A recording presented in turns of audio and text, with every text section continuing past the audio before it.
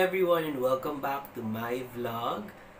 For today's topic, we'll talk about illegal dismissal. So I figured na bakit hindi nga naman tayo mag-discuss ng mga different labor law topics since I think most of the viewers naman would appreciate either matulungan sila sa sitwasyon nila or maging dagdag knowledge pa ito if hindi nyo man kailangan sa ngayon yung knowledge or yung topic na ituturo ko. No? So, like what I said, illegal dismissal ang ating magiging topic. But before that, I just would like to say thank you to everyone who has been watching, liking, commenting, and subscribing to my YouTube channel. Actually, this is the 39th episode of this vlog. So, I like to produce contents in 10 as parang batch of 10, parang gano'n. So, if this is like the 39th video, so after this one more, and then I have like parang 4 batches, and then that's the time that I think of the next set. So, another 10 legal topics. So, if you have any suggestion, put it in the comment box. Wag po kayo mag-hesitate so that I could address it in my next batch of videos, no? So, like what I said, our topic for today is a labor law topic, and it will talk about illegal dismissal. So, ano nga ba ang illegal dismissal? So, siguro magandang malaman natin kung ano ba yung mga sitwasyon na pwede talaga ma-terminate ang isang empleyado. Okay, first of all, an employee has the right to resign. Doon muna tayo. What if from the employee gusto niya mag-resign, meron siyang karapatan talagang mag-resign kasi if force mo siya, even if ayaw na niya magtrabaho, so then that would be forced labor. So, hindi naman allowed ang forced labor. So, if an employee wants to resign, may absolute right naman talaga to resign ang isang empleyado. It's just that, meron din po siyang procedural process that you have to follow if you're the employee, and if ikaw an employer, you have to make sure that the employee will observe this, no? So, usually, resignation is a 30-day notice resignation. And then, yung 30 days na yun, it's actually meant for the turnover, para maging maayos yung pag-turnover ng mga documents, mga files, or dun sa next in rank or the next person who will be replacing it. That's why it's important yung 30-day notice na yun. If hindi ma-observe yung 30-day notice, there could be damages na pabor papunta sa employer, okay, if hindi mo observe na employer. So, setting aside yung initiative of terminating the work coming from the employee, which is the resignation, are there instances na ang termination would be valid? Of course, there are. Meron tayong tinatawag ng mga just and authorized causes, which authorizes the employer to terminate the employment of an employee if the grounds for the just or authorized causes are present in the case. So maybe in another video, I could discuss about the just and authorized grounds that would allow the valid termination of an employee. So let's assume that walang valid ground that exists. So walang just, wala ring authorized causes or grounds to terminate the employment of the employee at biglang tinanggal. So, bigyan natin ng konti example. What if isang araw na lang sabi, hindi ka na makakapasok dito, bawal, sabi ng boss, hindi ka na daw pwedeng pumasok, tanggal ka na daw, or on the spot, may nagawang mali, let's say, or napalpak ng konti ang empleyado, tapos biglang sabi, okay, tanggal ka na, pack up and leave, and that's it, bye. So, those are instances na biglaan at mapapaisip ka kung valid ba or tama ba yung naging proseso. Okay, it's important that I discuss to you two things. Dalawang bagay po, okay? Under the law, dalawang bagay dapat ang ma-observe. Una, yung tinatawag na procedural due process. Ibig pong sabihin ng procedural due process is dapat may procedure. Hindi po ura-urada, hindi biglaan. Ano ba ang under the law na kailangan procedure? Dito po papasok yung two-notice rule, okay? The two-notice rule requires the employer to send a first notice to the employee informing the employee of kung ano ba yung maling nagawa niya or any infraction or any incident na kailangan hingan ng explanation ang empleyado. So, under the law po, usually that should be 5 days to give the employee enough time para talagang mapaghandaan niya yung kanyang explanation.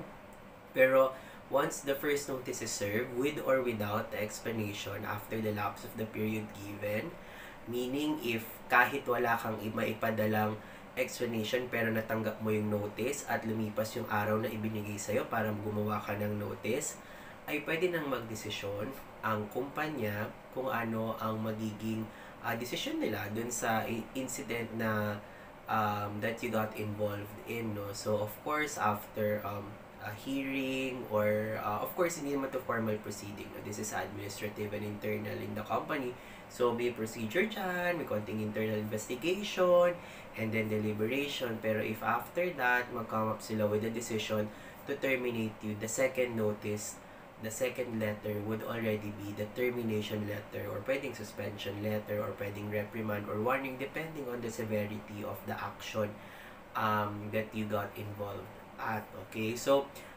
kapag ka po na-serve yung second notice yung termination, technically under the procedural due process, if na-follow yung two notice rule, the opportunity to be heard, which is yung mabigyan kayo ng pagkakataon para makapag-explain, then pasok siya technically as valid yung naging procedural due process. Pero second, you also look into, okay, let's say nagawa naman nila yung due process ng procedure, pero meron bang substantial due process? Ang substantive due process, ang ibig mong sabihin noon ay valid ba yung ground na ginamit? Meron bang enough basis, or kumbaga may katuturan ba, or is it severe enough? Malala nga ba talaga yung nangyari? That, or fair ba yung naging, kumbaga commensurate ba? Meaning, ito yung nagawa ng empleyado, ganito rin dapat yung level ng parusa. Kasi baka naman yung nagawa lang ng empleyado, napakaliit, napakababa, pero yung parusa, ito na agad, which is termination. So, dyan papasok yung substantive due process. Yan po ay medyo objective, ibig sabihin case-to-case basis, and sometimes yan po yung nagiging topic or laman ng mga diskurso pagdating sa mga position paper or sa mga actual labor cases. Kasi patutunayan na employer, syempre, na meron siyang valid reason or valid ground or cause to terminate.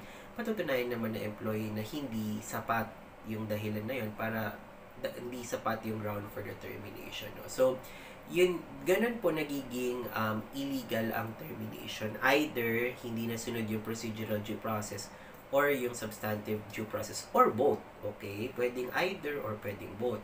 What naman po, attorney, yung tinatawag na constructive dismissal. Okay? So, yung constructive dismissal naman, I'll give you an example, pero ito yung mga parang hindi outright dismissal, pero in the end, ang effect niya talaga ay dismissal din. Okay? So, for example, a good example would be yung iba, parang hindi ka nga tinatanggal, pero inilipat ka sa department na totally napakalayo naman doon sa line of work mo, or yung iba naman, inilipat ng posisyon, tapos sa mababa yung sahod, mas madami yung trabaho, or hindi na conducive yung environment compared sa kanyang dating.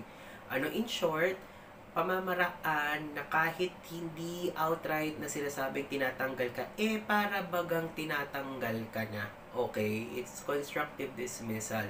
Or ibang instances naman is, kunwari, floating ka, hindi ka naman tinanggal, no? Under the law kasi may period na pwede naman talaga yung floating status, especially now, of course, during the pandemic, no? Pero nag-go beyond na siya dun sa allowable period of floating status. Ibig sabihin, magiging na siyang constructive dismissal nun. If i-compare mo dun sa nauna na talagang illegal dismissal versus yung constructive dismissal, which is also illegal dismissal, ang constructive dismissal, at first, hindi talaga siya termination, pero in the end, termination siya, or yung effect niya is actually terminating you. At dahil hindi nasunod yung procedural at substantive due process, illegal dismissal din siya. Okay? So, ano nga ba ang makukuha mo kapag ka nakitaan na illegal dismissal or constructive dismissal din sa case mo? Well, of course, magkakaroon ka ng separation pay, or pwedeng i-reinstate ka. Pero kung hindi na pwede yung reinstatement, back wages naman po yung i-award. So, bukod dito, meron din naman pong attorney's fees na kadalasang ina-award kapag may monetary award na ibinibigay ang mga labor arbiters. So, if ganito or similar dito ang sitwasyon mo, you have to really consult a lawyer, no?